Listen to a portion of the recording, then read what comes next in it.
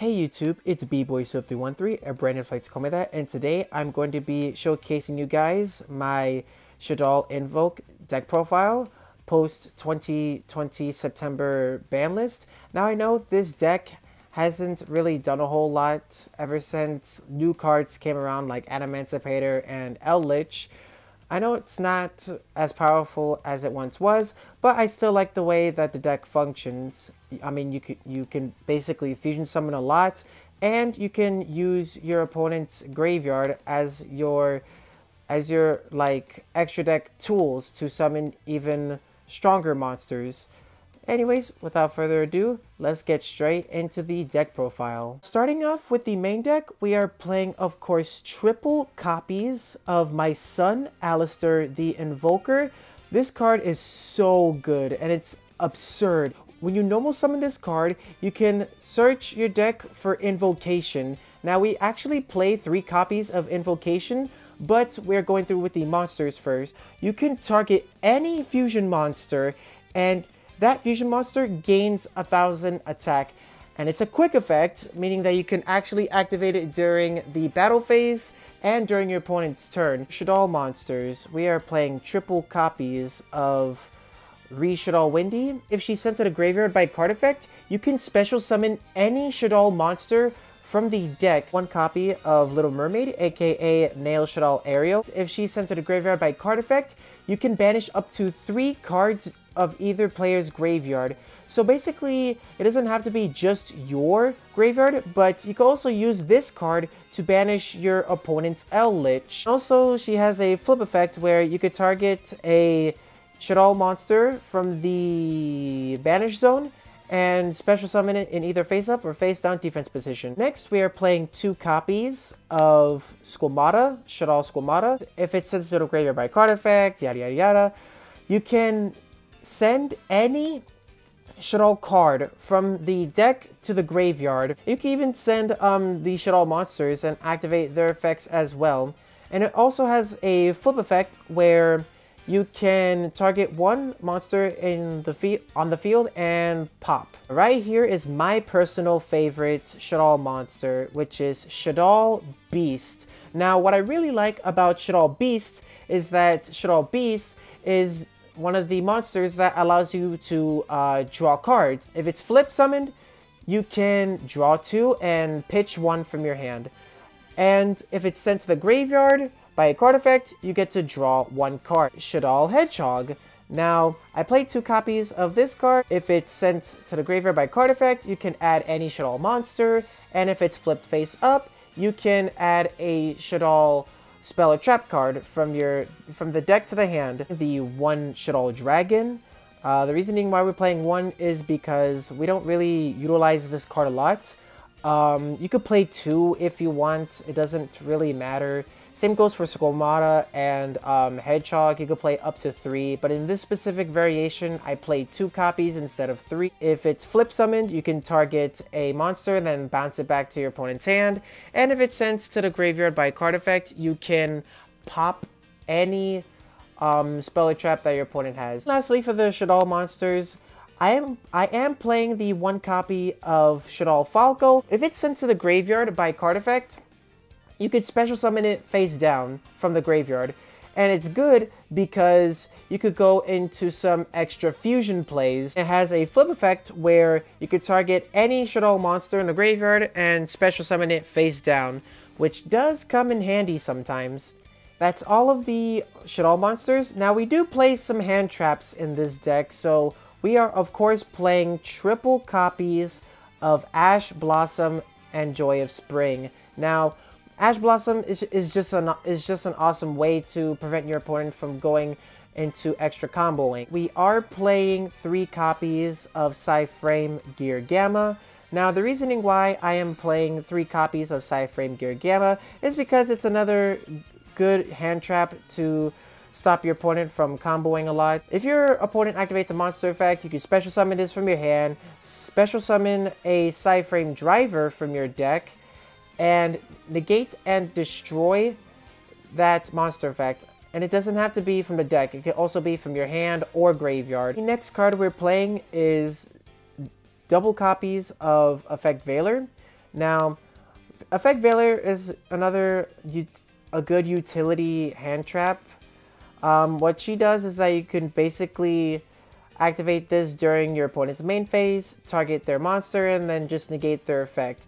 And last, for the hand traps and monsters, we are playing double Nibiru, the Primal Being, in the main deck. We really want to break our opponent's boards simply just by throwing down a meteor at their board.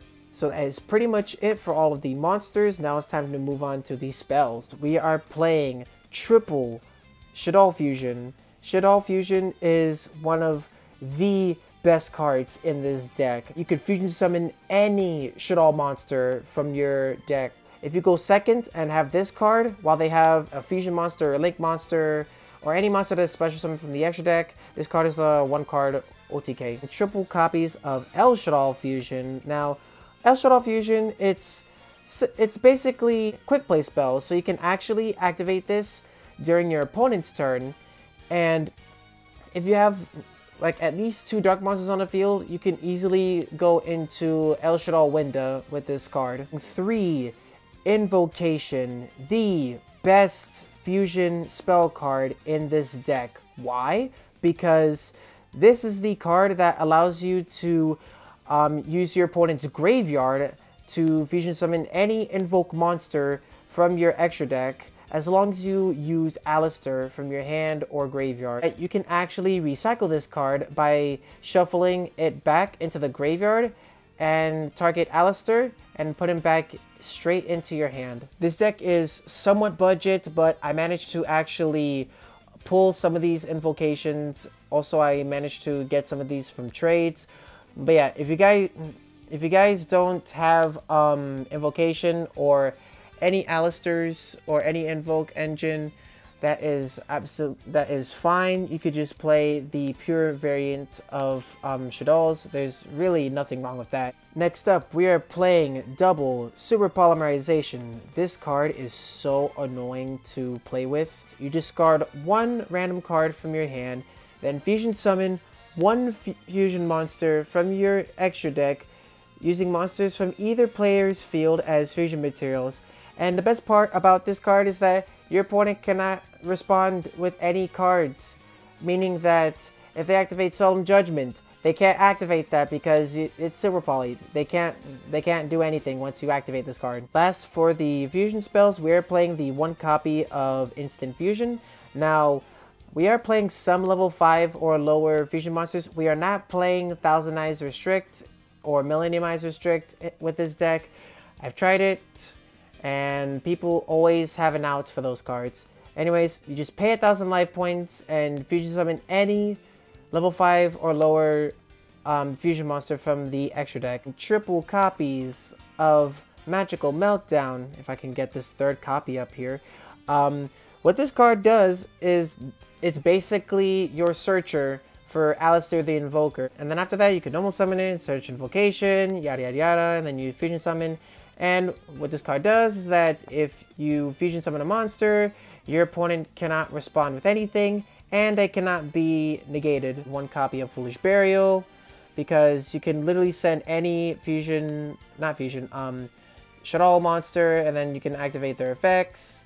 And then we play the 1 copy of Terraforming as our 4th copy of Magical Meltdown. This searches for field spell, and Magical Meltdown is indeed a field spell. And that's pretty much it all for these spells. Now time for the trap cards. 1 copy of Shaddoll Incarnation. This card is like a Monster Reborn, but as a trap card, but for your Shaddoll monsters. And when you banish it from your graveyard, you can banish another Shaddoll monster from your graveyard to target any monster that's face up or face down. And then you can do vice versa. 1 copy of Paleozoic Dilumiscus. Now, we are playing this card because you can target a monster on the field and then discard it as a card effect and then banish that card. Now, since the discarding is an effect and not a cost, this is also a good tech option for using a Shaddoll monster. so that way you can activate their effects. So yeah, that's pretty much it for the main deck. Now it is time to go for the extra deck. We are playing indeed double copies of El Shaddoll Construct. Now, El Shaddoll Construct, this card used to be banned, and now we can actually play 3 copies of this card. Now, what this card does is that when it's fusion summoned, you can send a Shaddoll monster from the graveyard, and when it's sent to the graveyard, you can add 1 Shaddoll spell or trap card from the graveyard to your hand. And what's crazy about that is that effect is not once per turn, by the way. So literally, you can use this effect as many times as you want, as long as you have the proper board in order to actually use the effects properly. Double copies of El Shaddoll Winda. She cannot be destroyed by card effects at all. And also, your opponent and yourself can only special summon 1 monster during each player's turn. Oh my gosh, isn't that crazy? I mean, letting your opponent special summon only once, it's kind of a troll move right there. The last and final Shaddoll fusion monster that we are playing in the deck is El Shaddoll Apkalone. This is one of the newer Shaddoll fusion monsters that came out this year. It just requires 2 Shaddoll monsters with different attributes. It can be destroyed by card effects. When it's fusion summoned or special summoned, you can target any card on the field and just negate the effect. Also, if this card is sent to the graveyard, you can add 1 Shaddoll card, my mistake, from the deck or graveyard, and then after that, you can pitch 1 card from your hand, and that pitch is also a card effect, which can also activate your Shaddoll effects. We are doing our Invoke monsters, so we are playing the 1 copy of Invoked Kaliga. This is just to slow our opponent down, and if you have this along with Winda, it's gonna be a really slow game, because this one you can only activate 1 monster effect and you can only attack with 1 monster. Invoked Elysium, this is just for situational plays.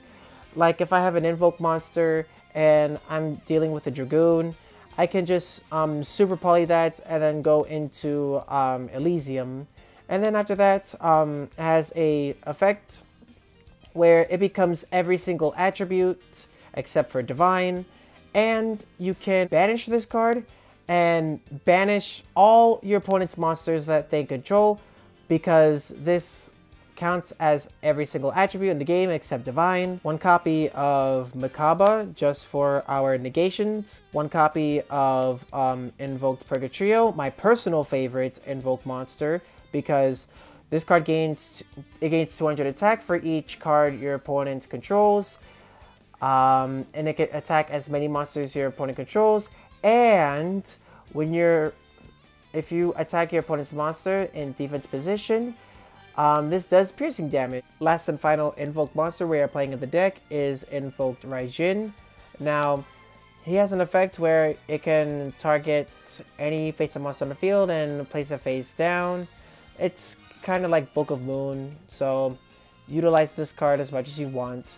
Also, if you use Instant Fusion and summon him, because he's a level 5, and you use his own effect to put himself face down, he won't be destroyed. The 1 copy of Starving Venom Fusion Dragon.